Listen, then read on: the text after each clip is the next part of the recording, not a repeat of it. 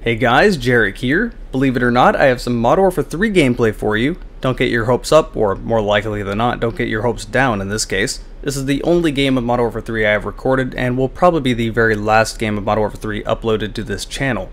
Why was I playing Modern Warfare 3? Well, I've been going through the older Call of Duty games and making gun showcases for it.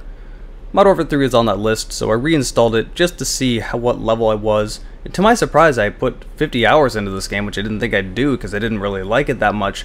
And I was level 78, which is just 2 levels away from being max level. I only didn't have the RPG unlocked. So I jumped into a few games, leveled a little bit, and within the process of doing this and getting everything unlocked, I had a pretty good game on Terminal. Wasn't amazing, it was good enough to upload. I didn't even get my highest kill streak, but for variety's sake, I hope you will enjoy some Modern Warfare 3, or probably will just get reminded as to why you don't like it, but within the last week I have been doing this for the other Call of Duty games. I've done this for World at War as well. I played Call of Duty 4, World at War, Modern Warfare 2, and Modern Warfare 3 within the last week. I played so much Black Ops 1 and 2 that that's always fresh in my mind. And my opinion about some of the things in these games has changed a little bit, but for the most part they've stayed the same. Call of Duty 4, man, people look at that game with 4-inch thick rose-tinted goggles. It's just such a nostalgia-based game for people. They seem to think that it's flawless. It can't do anything wrong. And don't get me wrong, it's not a bad game. It's still a fun game, but it's definitely not perfect. People seem to magically forget that it brought in things like Martyrdom and Juggernaut and Stopping Power, or that the M16 or the AK-47 are the only guns you should ever use, or God forbid the Desert Eagle for the pistol, because why would you use anything else? Balance was definitely not its strong suit. But there's one of two things you need to do in order to be successful. Either you need to be unique and innovative and do something that no one's ever done before, and Call of Duty 4 definitely did this, or you need to do what someone else has done but do it better. And in my opinion, this is what Treyarch does, and this is why I prefer Black Ops 1 and 2.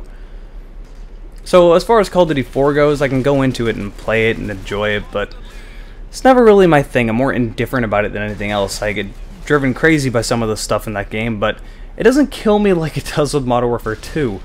Modern Warfare 2, people love that game, but I have never liked it. I have always despised it, and playing through it again just reminded me as to why. Nothing but noob tubes. Like, I've talked about this before, but Infinity Ward and Treyarch have very, very different ideologies when it comes to making a game. Infinity Ward just wants to make a fun game, quote-unquote fun, whereas Treyarch wants to make a balanced game that you can take seriously in a competitive environment. Infinity Ward obviously does not look for this. Their games are not what I would call competitive, as all balance goes completely out the window, and things like one-man army become a problem, and they don't really patch their game. So if you like goofy explosions everywhere all over the place and don't want to take the game seriously, then yeah, you're probably going to like Infinity Ward Call of Duty, but if you're like me and you're really competitive, you're probably not going to. And that's why I didn't like Modern Warfare 2 at all. As far as Modern Warfare 3 goes, something really weird happened that I didn't expect to happen. I actually found myself enjoying Modern Warfare 3 more than Modern Warfare 2. I'm willing to bet the sole reason for this is just because I didn't get killed constantly by nothing but freaking noob tubes all the damn time. But yeah, that actually surprised me. Modern Warfare 3 is definitely not a polished game in comparison. Modern Warfare 2 definitely looks and plays smoother. But things are a little bit more balanced in Modern Warfare 3. Granted, not everything is balanced at all. This game is still over the top, ridiculous, crazy. Infinity Ward doesn't care about balance. I mean, hell, I'm using the MP7 in this game. This is blatantly the best SMG in the game. So yeah, as far as that goes, I was surprised that I actually was liking Modern Warfare 3 more than Modern Warfare 2. I really didn't expect to see that happen, but I did. And I mentioned I went back and played World at War as well. Now, I've always been more indifferent about World at War. I mean, I liked it. I didn't hate it. But, you know, I was never really big on it. Going back and playing it, I kind of question why. It's still a fun game to me. Balance doesn't seem to be a huge problem. The game seems to be fairly polished, but what I do know, and this is, I mean, the main reason everyone disliked World at War instantly was just because they went back to World War II, and people were so sick of World War II at the time that game was released. They were super excited about Modern Warfare, and then you go back to World War II, and everyone instantly dislikes you.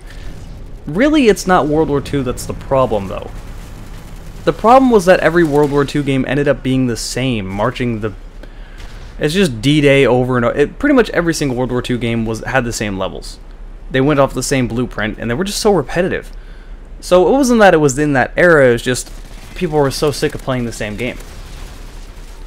World at War also has this really weird thing, and this is something I only recently noticed while going back and playing it. It's like an odd mix of like Call of Duty 2 and Call of Duty 4. It doesn't feel like a AAA game as far as animations go for reloading on all of this stuff. The animations are actually kind of bad looking, and the textures are muddy. It definitely did not have the production value that Call of Duty 4 did. It was like Black Ops 1 was the first game where Activision really threw a lot of money at them to make this game. And I think it paid off. I think it showed. Black Ops 1 was a really fun game. In my opinion, it is, aside from Black Ops 2, probably the best in the entire franchise. And I know people may lynch me for it, but I've always preferred Treyarch Call of Duty. But as far as World at War goes, the gameplay to me is still Treyarch. It's fun, it's enjoyable. I still don't think it's as good as Black Ops 1 and 2, but yeah, I don't know why I was so indifferent about that game. I remember not caring for it or wanting to play it, but I found myself enjoying it. Now, as far as I said, I've been doing weapon showcases, and just for warning, I do have a weapon showcase recorded for both World at War and Modern Warfare 3. I've yet to edit them, and they will be uploaded within the next few days. But, you know, it gets me onto the topic of weapon unlocks, and weapon unlocks are just so silly when it comes to shooters. They're so unnecessary. It drives me crazy, but why do they exist? Is the question. And the reason they exist isn't for people like me. See, for me, when I get good at a game, or when I play a game, the payoff and reward is me being consistently the best person in the lobby, me consistently winning. To me, that's fun. But for other people, their payoff for playing the game is unlocking stuff. And these are the type of people that wouldn't keep playing the game without that motivation, without that end goal of unlocking something. So the unlocks aren't there for the dedicated people that want to get good at the game. The unlocks are there for the people that are the casual people that will sit on the couch for a weekend and play a little bit. They're not for me.